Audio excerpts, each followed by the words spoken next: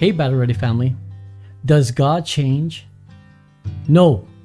The Bible says in Malachi chapter 3 verse 6, "For I, the Lord, change not." God does not change. That's what we're going to be looking at today on Think on This. Welcome to today's Think on This Battle Ready podcast. Please join us as we journey through the written Word of God in biblical truths and spiritual insights. We hope you enjoy today's podcast. God bless you. You know, right now throughout our nation, there are so much different things going on within the body of Christ. Within this past week, there have been 3 ministers that have stepped down from ministry because of things within their heart. And the sad thing is, if you really think about it, is I believe what happened is somewhere along the line, we began to conform not the world to the church or to the things of God, but I really believe that we began to take the things of God and conform them to the world. You can see it all over the place.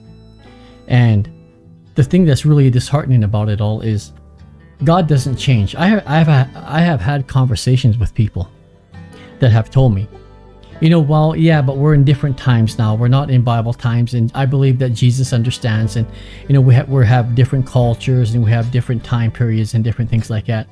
But the truth is, God doesn't change. His word says in Hebrews chapter 13, verse 18, that He's the same yesterday, today, and forevermore. And if you was to really look at Jesus' ministry, think about it. When Jesus first started, the very first thing that He done in the book of John chapter 2, verse 14 and 16, when He started His ministry, the first thing that was on His agenda was He cleansed the temple. He went into the temple, He grabbed a whip and He began to whip them, and He began to chase out the people that were selling the money changers. He began to cleanse the temple.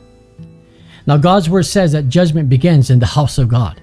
And the very first thing that He did in His ministry was He dealt with the things going on within the church. But some people would say, yeah, but Jesus is love. And listen, He is love. And I agree with that. Jesus loves us so much. God loves us so much that He sent His Son to die for our sins. Yes, I believe His love is unconditional. The Bible says no height, no depth, no breadth, no width, no principality, no authority. Nothing will separate us from the love of God. But our sins will separate us from Him, our sins. He loves us unconditionally no matter what. His love is unconditional. I understand that. But if you look in Jesus' ministry, yes, He sat with the sinners. I hear so many people say this. Well, Jesus sat with the sinners. Yes, He did. But He did not sin with them. Did you know that in Jesus' time of ministry, twice He said, "Go and sin no more"? As a matter of fact, this statement is only said twice throughout the whole New Testament, and is said to Jesus. And it's done in 2 different incidences. One with a man that was lame at the pool of Bethesda, and another was the woman who was caught in adultery. But you got to understand something. These 2 incidences carry significant meaning. One was in the physical, one was in the spiritual. He didn't have to say it repeatedly everywhere He went. He didn't have to say it when He sat with the Pharisees and the sinners in their homes. He didn't have to say it.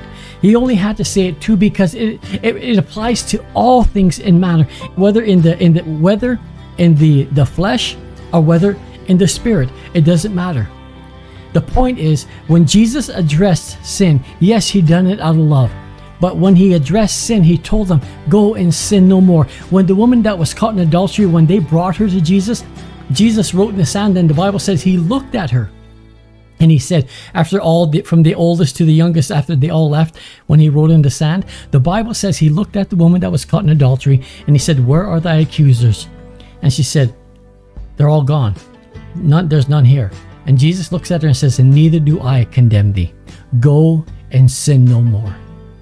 Jesus didn't condone her sin. Jesus confronted her sin, but He loved her as a sinner.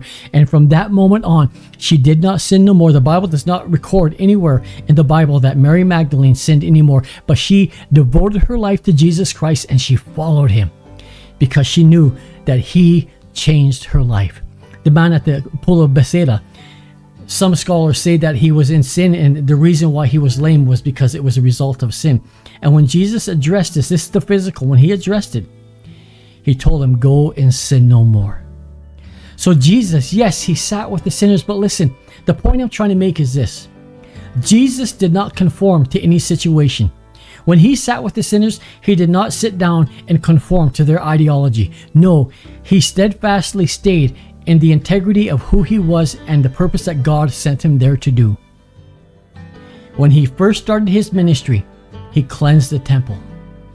And if Jesus changed, then we would see that change throughout his 3.5 years of ministry. We would see him begin to change and say, well, it's okay that God understands that, you think you're a man when you're a woman, or you think you're a woman when you're a man. It's okay, if you're unfaithful, or it's okay if you drink, or it's okay if you do drugs, or it's okay if you gamble. God understands, and his love is unconditional.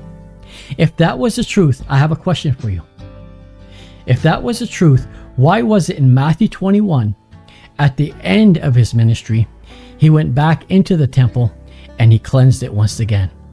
He did not change. He did not conform to no ideology. He did not conform to the culture of the Roman Empire. He said, as a matter of fact, he said, render unto Caesar what belongs to Caesar. So we cannot use this stinking thinking that God understands. God understands. But he is a holy God, he is a righteous God, and as I said in Malachi chapter 3 verse 6, he is the Lord and he changes not. What God calls sin is sin, and it doesn't matter how we interpret it. The Bible says in 2 Peter that we are not, that the things of God are not given to us for self-interpretation. It's red, it's down in black and white. If God said it's wrong, it's wrong. But there's hope. We just got to let go and let God. The thing is, I've been spending this last month really reflecting on the time that Jesus got a hold of me. And I long to go back to that place.